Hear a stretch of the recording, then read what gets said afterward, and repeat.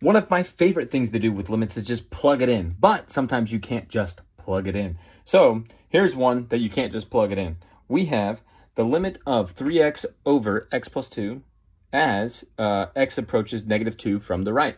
It'd be great if we could just plug in negative 2. Let's see, like this. We have negative 2 plus 2, but and 3 times negative 2. That'd be great because we'd have negative 6 over 0, but that is bad. You can't have 0 in the denominator. So you have to actually use your brain. Welcome to calculus. Hello, everybody. Now, we could graph it, or we could just think a little bit. I believe in you. Oh, somehow I got a ruler on here. That's pretty cool.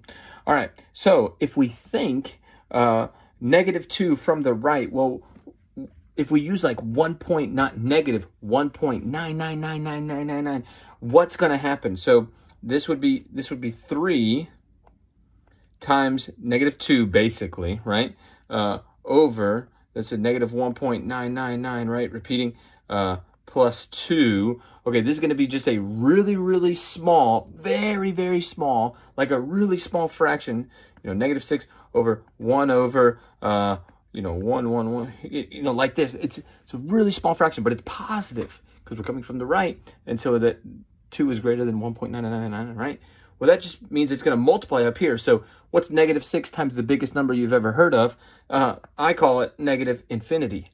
Boom! Way to go. All right. I'll get you another one.